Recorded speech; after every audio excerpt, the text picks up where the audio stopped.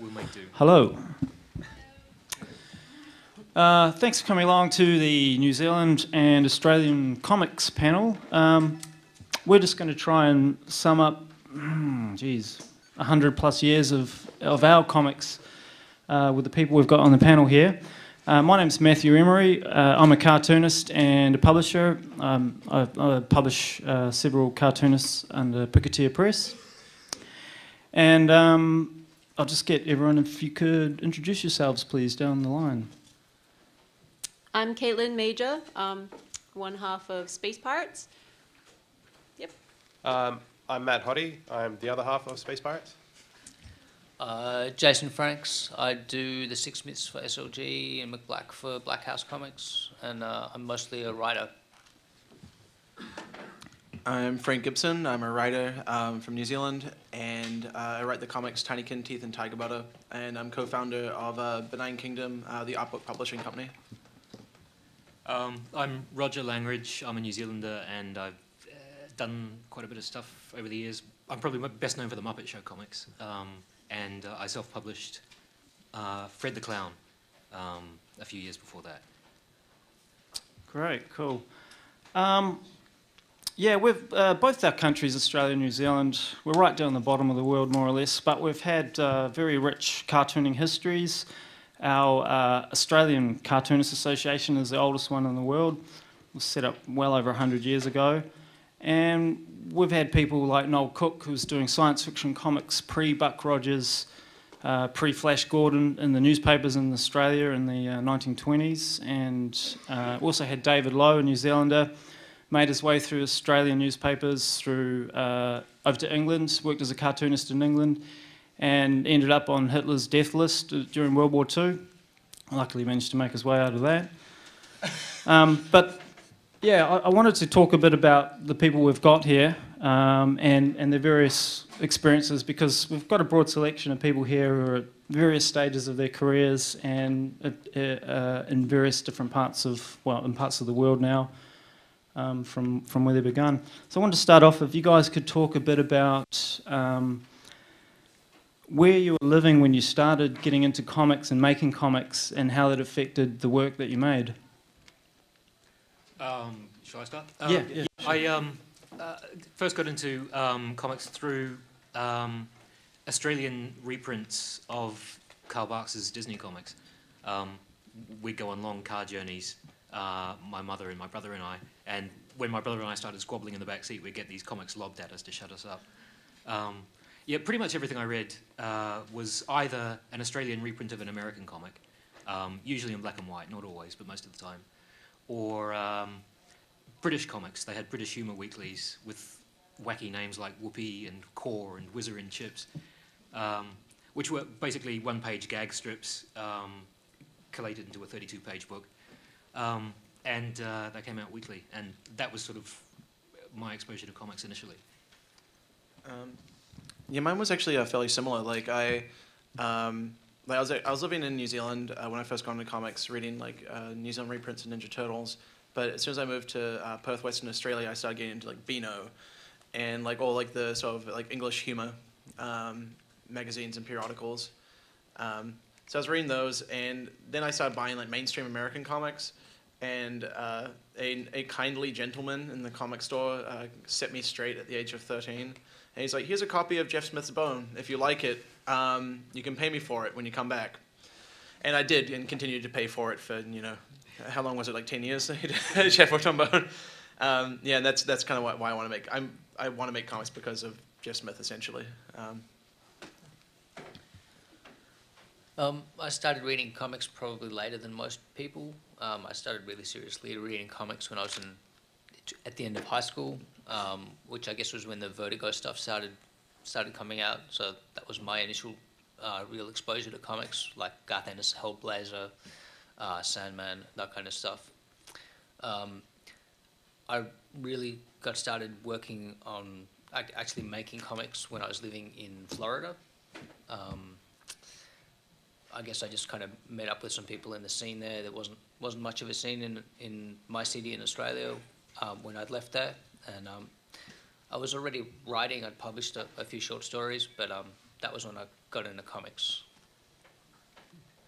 I guess I started very similar to Roger and Frank when I was little. I'd get comics thrown at me to shut me up on long plane rides or in car rides. I started with Spider-Man and Mad Magazine and those type of things, like Spy vs. Spy. That's very, I used to love them. I used to eat them up and just tear through them and reread them. I think I've still got them somewhere at Mum and Dad's house in storage or something, so like a whole collection of them. But when I first started making comics was maybe when I was little, just started drawing really crude sketches and sketchbooks and at school and that type of thing, and I'd end up drawing more than I'd be learning, so it's kind of evolved. But there was a whole stretch where I didn't do anything for a while, like any drawing anyway, but yeah, that's me. I think the first comics that I ever read were Tintin. My dad was a big fan, so we had, you know, he's a Kiwi. We all forgot Tintin. Yeah, he's a Kiwi. That, I don't know, it seemed to be pretty big, but anyway, we had a ton of Tintin books at home, and then when I was a teenager, I kind of graduated to manga because it was really, you know, Pokemon and stuff was really big at the time, and I was obsessed with Japan and just, you know, anything I could get my hands on from out of Japan, I would read it. And like, I probably started making comics. My first memory of making a comic was with my friend. We were about 13 years old, and we made this really horrible comic about Santa Claus, and it was really offensive. And we used to make comics about Spice Girls and like how they would have diarrhea and stuff. When we started making Space Pirates, I like graduated from uni and I couldn't find a job because I'd studied animation like an idiot, and we had no money, and we were living in this like really crappy apartment. And I think that really influenced Space Pirates a lot because it's about, you know, two kids who can't pay their rent and they live in a shitty house and they have to like steal stuff to get by. We didn't steal anything to get by. You didn't turn to piracy. We may have pirated like software. They don't like that in America. We'll get in trouble. Oh, I didn't say that. That's not true. Yeah, that's my story. Yeah, I think sort of some of the thread between with all of us is that down in the colonies, I'll call them, we had access to English comics, which I gather are not that commonly available here.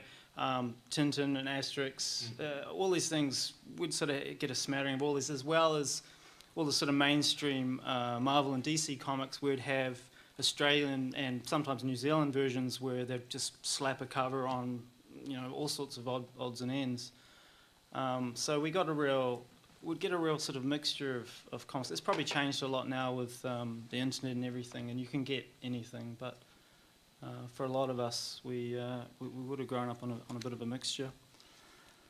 I kind of wanted to get into the fact that even though this is a New Zealand and Australian comics panel, some of us have moved beyond where we sort of started.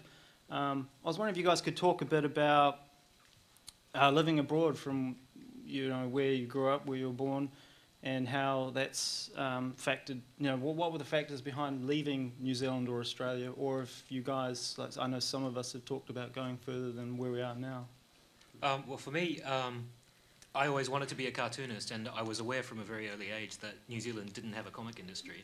It had a few comics, there were people making comics, but nobody actually earned any money at it. So if I wanted to earn a living, leaving the country was my only option, really. This is pre-internet. I think nowadays people do work from New Zealand. People like Ben Stenbeck work for Dark Horse through the internet. But in those pre-internet days, that wasn't really an option. So it was either America or Britain, being the English-speaking comics publishing places that you could go. And Britain was the one I could work in legally, so that's where I went. So yeah, I wound up in London in 1990 and basically hassled people and refused to go away. And I'm still refusing to go away. So I moved from New Zealand it's almost 3 years ago. I moved from Auckland to Los Angeles. Prior to that, I'd been traveling extensively. So when you come to America, you can legally stay here for about 3 months without a visa.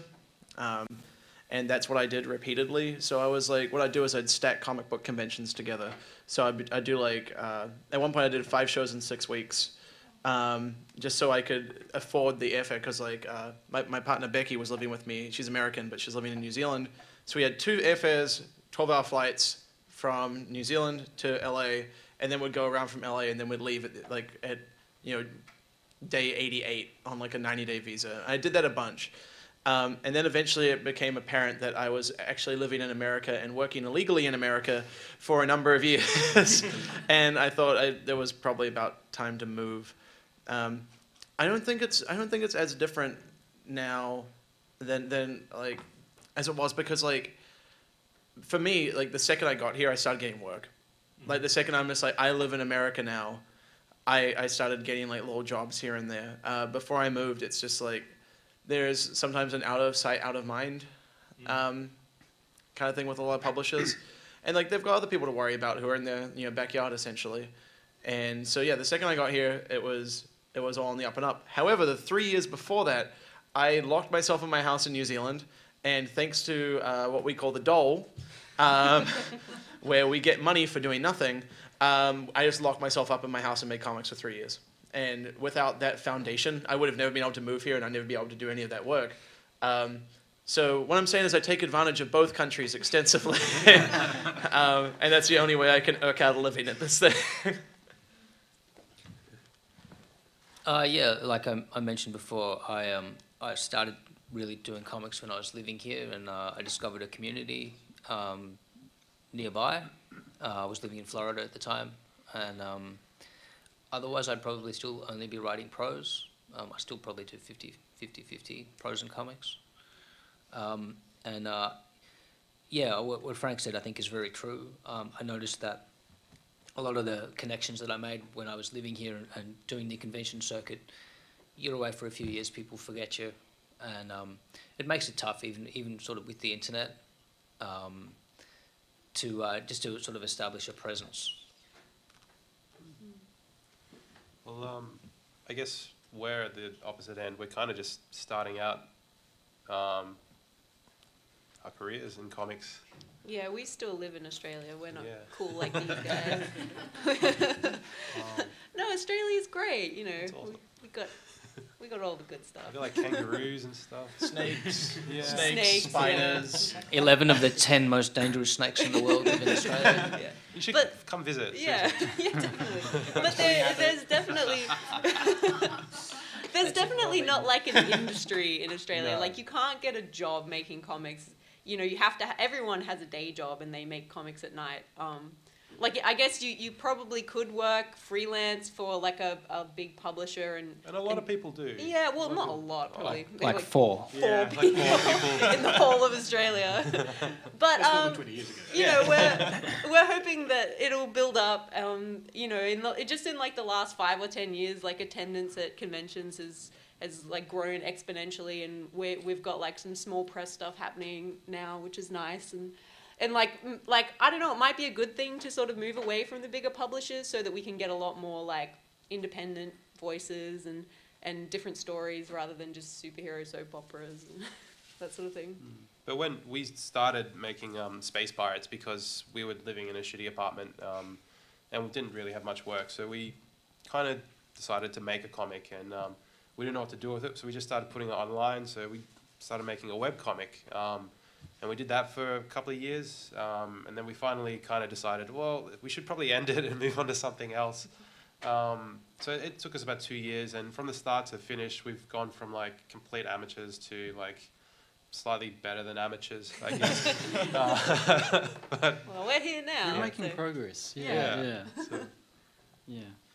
I totally agree with regards to like independent comics, and that's my background as well. So I do like little things on the side, but I consider my independent work like the main thing. yeah. Like, and I'll be entirely honest. Like, no one's ever going to pay you as well as yourself. Yeah. Because you're deciding how much money you're worth when you're doing an independent work, and there's no middleman. It's just you, and you can eke out a living by yourself, like with like webcomics and like independent work entirely. And like for people who are actually starting out, I think that's the most important thing, is just to like not, because like I've been doing this like not that long, but I got kind of involved with publishers like in the last couple of years. Yeah. But that's because they knew me because of the other stuff I did. Yeah. And if you're in a position where you don't need them, it's even better because you can turn down projects, and I have turned down projects, which is really weird because I've never had that luxury before. But it's just like, You wouldn't do that in New Zealand, though. No, you just be like, yes, please, anything. I don't know. I guess like I thought when we first started putting Space Pirates up online, I'm like, this is going to be huge. Like, people are going to pay us so much money to read this for free online. I don't even know in my head how I thought that was going to work. A lot of Australians have that sort of idea. Turns out you really need to put a lot more effort into it than just throwing it up online. You know, like we've been doing conventions like all last year and this year, and like just like throwing our comic at people, like trying to get them to read it. Yeah, no, that's like, conventions are really important, and that's probably why I live here more than anything else. Is because like I can go to all these comic shows, and like I'll be honest, like I earn money at comic shows. Like I wouldn't do them if I didn't. But it's exposing your work to like a whole bunch of different people and creating a personal connection that is really difficult when you live in a place that it's just like, it's just sheer population size. That's the only real disadvantage that Australia and New Zealand have ever had. It's just like we just don't have as many people as America. And people tend to like comics over here more than in Australia as well, or in New Zealand, I guess. Yeah. So There's a longer sort of culture. Yeah. You know. Yeah. Yeah. But like, and then you take here and then you compare it to Europe. Oh. Well, then that's And another I story, went to Europe for the first time, and it's just like tears in my eyes. I'm like, they respect me. They haven't even read it, and they respect my profession. That's awesome. Well, even living in Britain, it's important for me to come to American conventions because otherwise, you know, people think I've died. It's true. That's kind of rough. Like I had a guy who was like, I skipped San Diego Comic Con for 1 year, so it had been 2 years since I've been in America at that point. And he walks past our booth, he like picks up comics, just kind of whatever. He's like, so you're still making comics, huh? And I'm like, yeah. You know, I already did a couple hundred pages last year. That kind of leads to another question I wanted to ask about how the internet's affected your work. It's a few-pronged question, but I wondered if you guys could comment on the internet for gaining readers and for selling through digital models, and also crowdfunding. Well, I started doing a web strip in 1999 because I'd been doing illustration work for quite a long time up to that point, and a bit of comics, and the comic stuff was getting less and less. And I wanted to do a comic. I wanted to have something that I enjoyed once a week, you know. So I basically set myself this task to make a page of comics every week and put it on the internet. And that was Fred the Clown. And pretty much my career from then in comics, everything is a direct result of doing that, really. Fred the Clown has led to every other bit of work that I've had, either directly or indirectly, since then. So yeah, it was huge for me. It was a way of motivating myself. It was a way of getting an audience, and it was a way of doing all those things without it costing me an arm and a leg. So yeah, I'd be lost without the internet, really. I've never made any money off it, but you know. Well, I say that I've sold artwork through the internet, and that's quite useful as well. Having a store that people can buy my artwork through whenever they want, instead of me having to actually come to conventions and put it in front of their faces. So that's been a useful source of income as well. So. Yeah, I've done webcomics forever. Like that was just the only outlet I had, because like I was living in New Zealand, and printing a comic down there is like is pretty difficult. It's very difficult to get someone to print it. It's very expensive to print it. So I was just like, I'm just gonna put it on the computer, because I just sat on the computer all day anyway. So and that's how I was reading stuff. So I assumed that's how people were doing it too. And I did one comic for a while, and it was terrible, and so I stopped. And then I did another one that is less terrible, in my humble opinion, and I've continued to do it to this day. And I'd agree, it's just like everything leads off that. I have my income's kind of changed over the years. Like we're doing like a little bit more outside work now. We're more reliant on contract work than we were before, which I'm trying to change. But my online store was my income for a couple of years, and that was when I was living in New Zealand, because what happens is, so the New Zealand dollar is not worth any money, and so the American dollar is worth more. And if you take that, like the couple of T-shirt sales, because that was all T-shirt sales back then, was like how you made your money off webcomics. It was like you take that like $20 and it turns into $35 sometimes. Like, and it's like, that's great, and I can, buy my groceries off that. And yeah, the internet has been like the most important thing to me, especially living there. Yeah, I wouldn't have gotten started without the internet. Like I said, I was living in Florida, but it was via the internet that I met up with that local community. The first artist that I collaborated with, that was I posted on an internet message forum saying, "Oh, I've written an 8-pager. Does anyone want to draw this maybe?" Yeah, that turned out to be quite a fruitful professional relationship that came out of that. And as a writer of independent comics, you're always looking for people to work with, and the internet, even if they're local people, is absolutely the best way to do that. You look at portfolios, get in touch with people, and just the logistics of organising a comic book, from production through to printing and distribution, all of that. I just couldn't do it without the internet. Well, the internet's quite important to us starting out, at least, because we're making webcomics. We just chuck all the pages up there, like starting off with 2 a week and sometimes 3, and then at one point we're doing 4.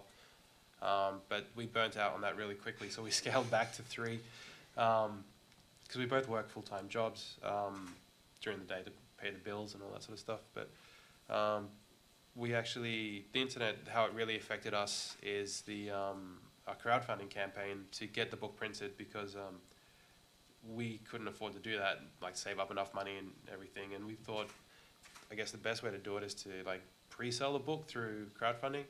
And we don't actually have Kickstarter in Australia because it's America and UK only at the moment. But we have this thing called Pozible. It's Pozible, but it's pretty much exactly the same.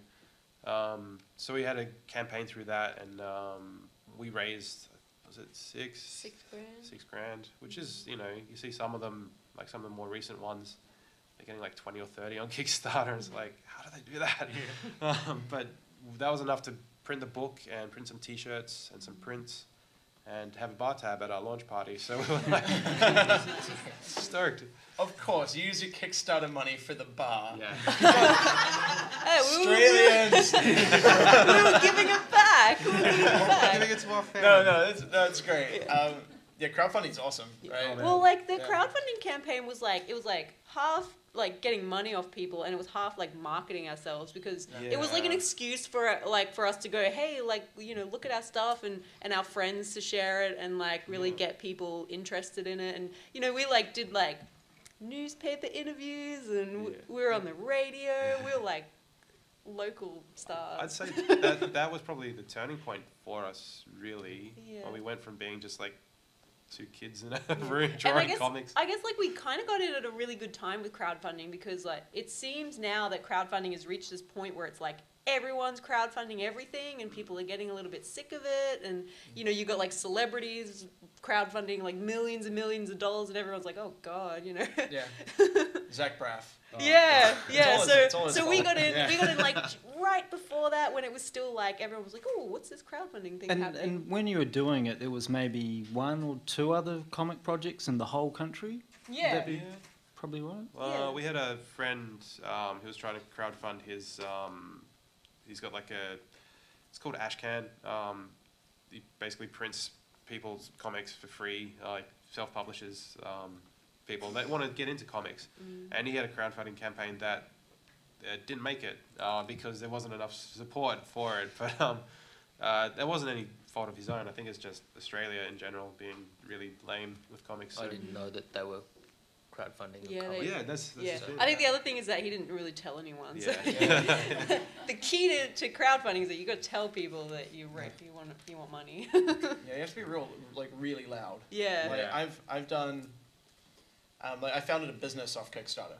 Oh, wow. My publishing company it continues to be entirely funded by Kickstarter. We've done 5 book releases through it now, and we keep on going back to the well. But that well's drying up. Yeah. Like I really feel like it is. Time for another Kickstarter. Yeah, time for another Kickstarter. It's like- but no, I do agree with you that crowdfunding is completely oversaturated at this point. Yeah. Like I did my first Kickstarter in 2010. Like and no one had any idea what Kickstarter was, and it was invite only. Oh. And a friend of mine did my friend Spike, who did like a comic called Porcraft. She's like, hey, do you want to invite to this thing? People give you money for no reason. And I was like, well, that sounds good. And I did it, but the cool thing is the stats, because I got to see where everyone came from. Yeah. And the vast majority of the time it was, at that point, your own audience. Yeah. And it's gone back to that now. Whereas like there was this point in the middle there where it's like everyone's like, yeah, Kickstarter. And people were going on Kickstarter trying to buy stuff. Yeah. And it's just like, they were just looking for new things to like give money to. Yeah. Whereas like now it's just, because like they would show you the stats, it's like 80% of this funding came from Kickstarter at its peak. Yeah. You're like, great, that's 20% your own audience, 80% theirs.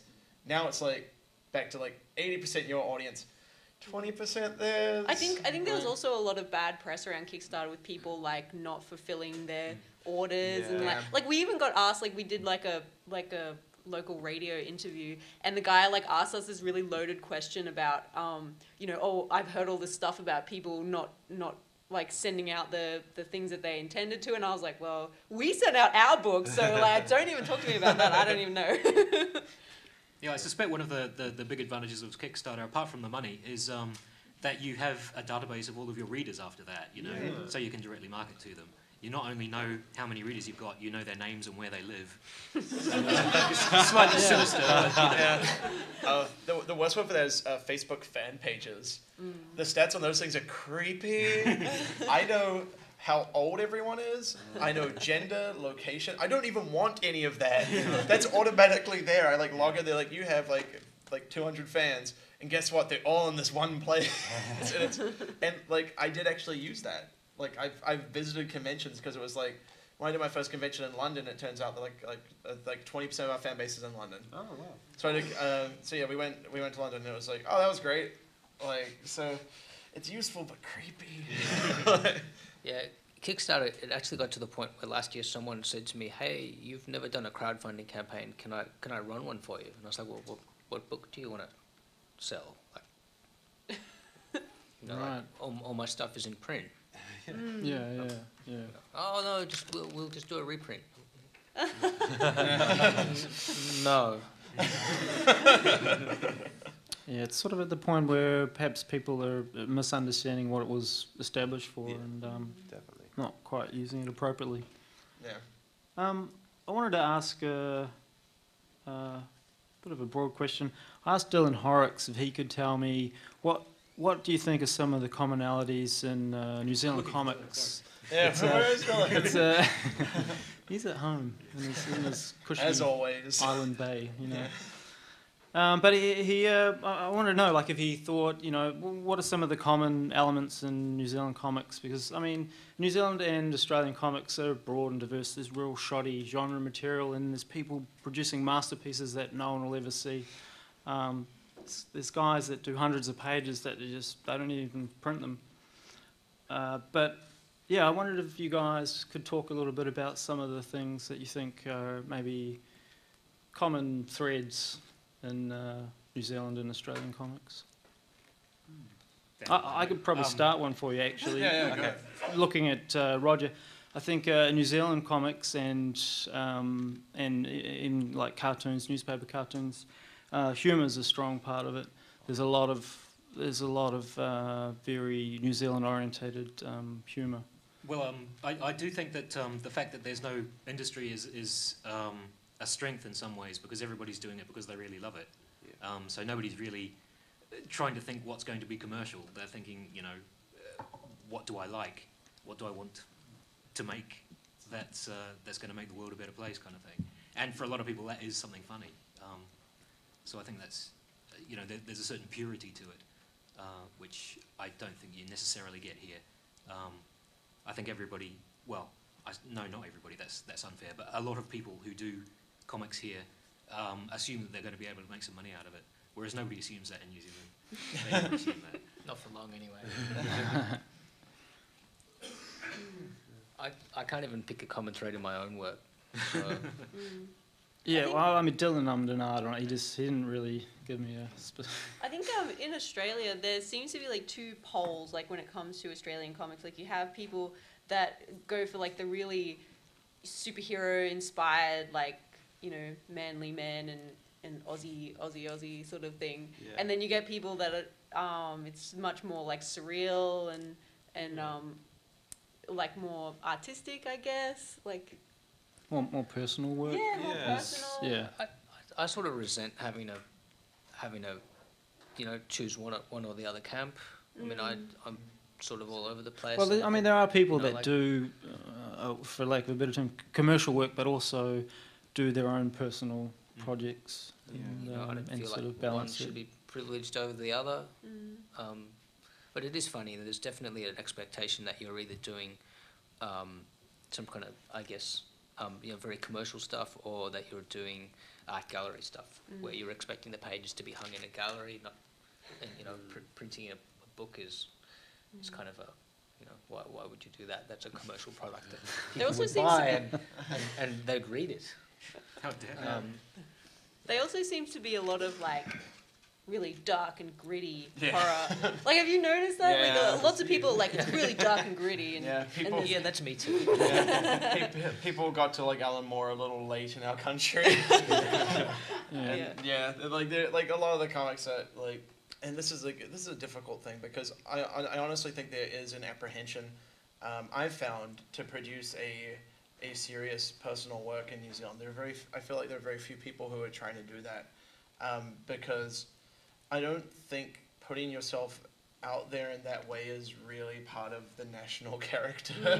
No, it's not. It's not. Like, New Zealanders are pretty reserved, and they don't, Yeah. you know, they don't want to sort of make much of them, you know, put themselves out there as such. Yeah, you don't really find many like journal comics. Like, I know journal comics in America are a really big thing where people No. just write about their own life.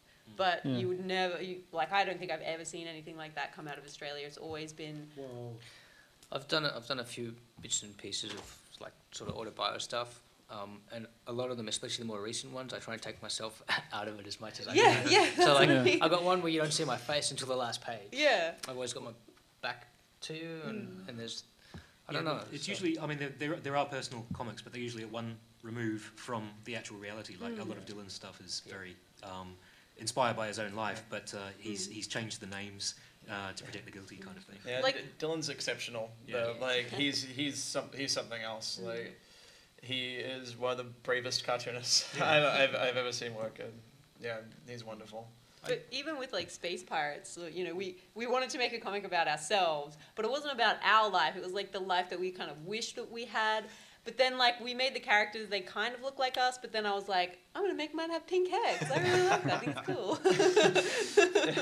So I wish I had pink hair. That would be rad. it is kind of autobiographical in a sense, but obviously not literally, because you know we can't fly out into outer space and rob people. And then it goes off on a tangent. Yeah, it goes pretty random, but you know the core part of it, like two kids looking to like do something more with their lives to pay their rent instead of just, you know, getting jobs in a store or something like that, I guess, was the initial kickoff in the back of our heads, like right deep down in the creative center. But it turned into something completely different, which still works, I think. So It's good to like let it evolve like organically as well. People, I think there's a genuine like unwillingness to like divert from your original like creative direction, and it's like good, let it go, like let it take you where it's taking you.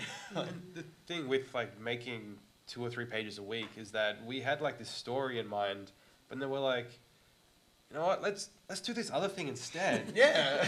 And we got to that point, like we're like on that tangent, and we're just like, wait a sec, what if we did this? It was like the hardest thing in the world to write, because I'd have like written like a whole issue, and then Matt would be like, wouldn't it be cool if like this happened instead? I'd be like, oh my god, now I have to rewrite the whole thing. I'm like, yes, it would be cool, but damn it. Comics aren't easy. It's a hard life. We're all so self-indulgent. Yeah, man, drawing pictures is hard. Yeah, I was wondering if we could just get you guys to maybe run through some of the recent projects you're working on and sort of what's currently in development. Okay. I'm sort of between projects at the moment. I was supposed to start doing something for ODW in June, and it's a license thing, and they're still stalling. So I've been doing mini comics in the meantime. I've done a couple of mini comics called The Fairs, about a. Well, the tagline is "The Man Who Isn't There." He's the idea is that he's somebody who doesn't exist, but enough people believe that he exists that he kind of does. So yeah, I've done a couple of mini comics with that character. I've just written a graphic novel for Kaboom, which I'll be drawing either very soon or after the IDW thing, depending on what happens. Called Abigail and the Snowman, which is about a little girl who finds a yeti in the park, and yeah, friendship and adventure. Yeah, that's me. So I've been doing my webcomics for a really long time, but I just finished up a project called Capture Creatures with my partner Becky, which is we decided to do 151 different creatures, kind of like the original Pokemon. Like the original designer of Pokemon, Ken Sujimori, painted all the originals in watercolors. And we thought, well, that'd be fun. And then 2 years later, we have a book. So we're doing that, and that's released through our own publishing company as well. We're doing some Boom stuff as well. We're doing more Adventure Time stuff, more Fiona and Cake stuff, more Capture Creature stuff. What else are we doing? Webcomics. I think I have like 3 kids' books at some point. I don't know what they're all called yet. It's very stressful. But it's wonderful. Like I'm having a great time right now.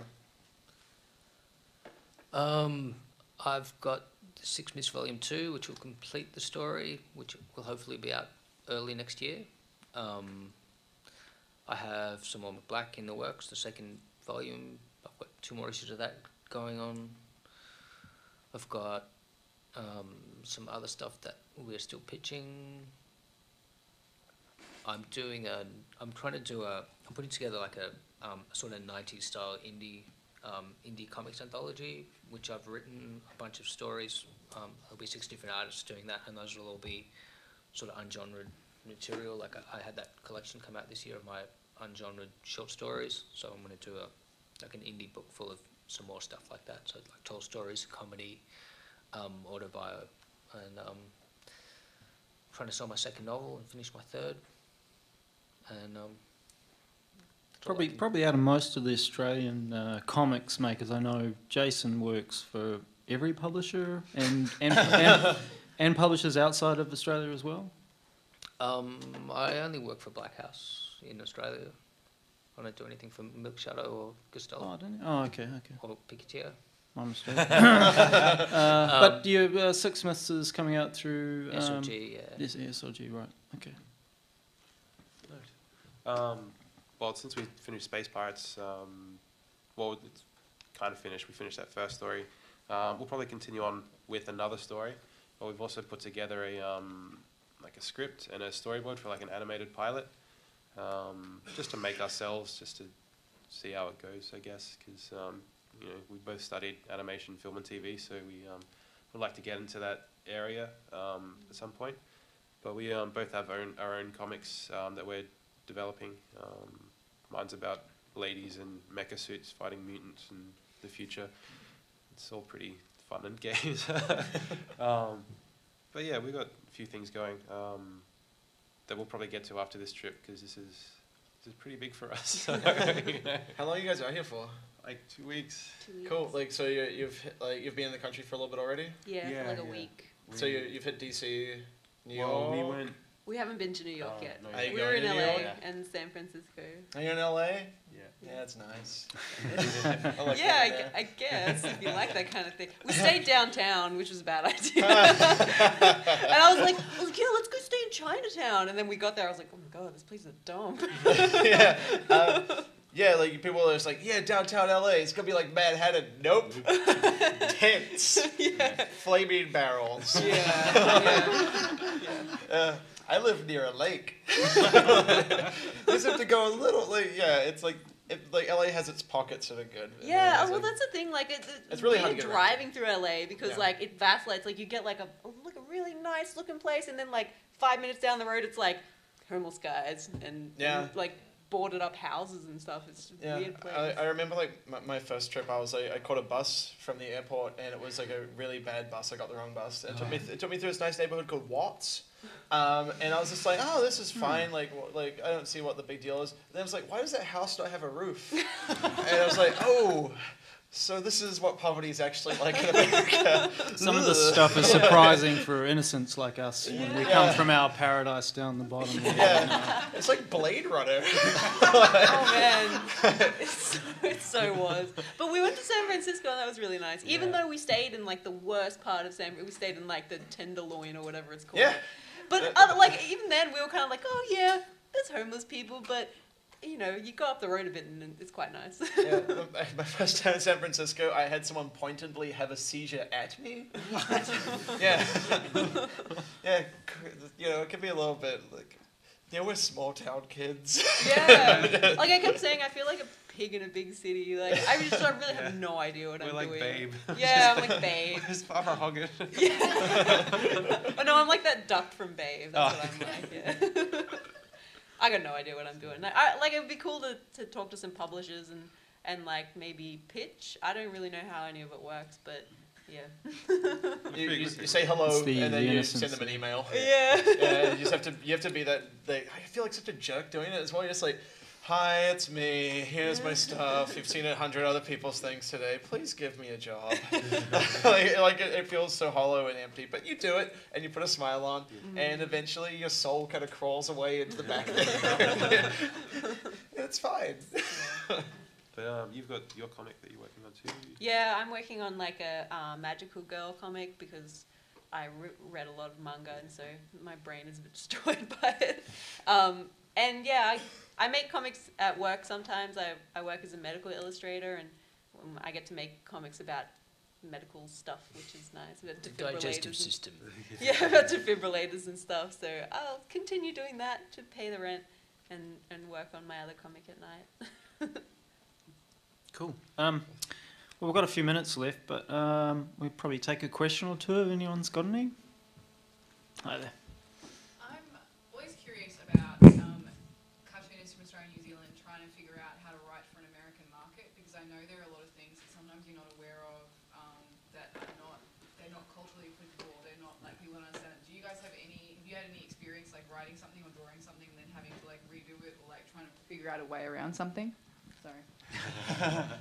I've run into trouble using the phrase "get busy," but that's what editors are for. You know, they tell you that you can't do that. Yeah, it's not appropriate for a children's comic. Is it? So let's like get busy sort of. I'm sorry. Like, I think it means get horizontal here. You know. Yeah. Okay. All right. No, I run into editors, but not out of like a, I don't think it's like a cultural thing. It's probably just I'm not that great at my job yet. But it does take a little bit of getting used to. I don't specifically write for an American audience or anything like that, but I try not to pander because I feel like people can see that. But I try not to, I just want to do what I want anyway, and I do it. If they don't like it, they don't like it. I'm not sure it's like cultural so much as it's just me. That's probably the best approach. Some of the recent Australian cartoonists that have kind of made an impact in America, Pat Grant, who did a book that was just absolutely Australian, talking about race issues in Australia and that, but it really went down well in America. And Simon Hanselman, who sort of does kind of autobio comics, but using anthropomorphic characters as sort of ciphers and that. And he's more well known and popular in America and around the world than he is in Australia. Like a lot of people are just not hip to him in Australia. So sometimes people that are just doing personal work is what gets better received than people who are trying to cater for a market or anything like that. Yeah, like Dylan's book. Like Dillon, yeah. Hicksville, like in the '90s, was like one of the biggest indie comics, and it is just about New Zealand. Yeah, there wasn't a New Zealand edition. You couldn't buy it in New Zealand. Yeah, I mean that's the funny thing. It wasn't like until how many years ago? Like 2 or 3 years ago? only a few years ago that there was actually a New Zealand So edition. University of Waikato put it out or something. Yeah. I have that edition. Yeah. It's beautiful. Yep. Yeah. Another question? Is anyone? Oh, this fella here. I've just there's a bloke bringing a mic down. Okay. How are you all enjoying your stay in DC? I like it. This is my third SPX. I've always loved it. Like coming here, even when I was living in New Zealand and having to travel all that way. Like, yeah, it's great. The weather is nice. Yeah. I think Yeah. I think of this place as Washington SPX. So Well, this is the first time in years that I've actually had some time to look around the museums and things, so I've been enjoying that. Yeah, it's normally when I come to a convention, it's in and out, and I'm off back home again. But because I was doing 2 conventions this time and I had a bit of time between, I've actually been looking at the city, which is great. Yeah, it's been pretty exciting to see America and all the just everything's big here. I can't get over coffees. You guys drink buckets. That's like 5 teas. I asked for a small coffee, and it's like the equivalent of our large coffees. Is this your first trip over? Yeah, it's the first time I've ever been here. So We ordered an entree. Oh, yeah. In Australia, an entree is That's an a starter. appetizer. Yeah, starter. Yeah. So we ordered entrees, and we got these like huge plates of food. We didn't know what to do with it. and I mean, even people are bigger. Like I've never seen people so tall and wide and everything. It's different down our way. You know. Don't go to Texas. All right, well, we should probably wrap it up. There's going to be another panel shortly, but thanks for coming along and listening to us. Thank you.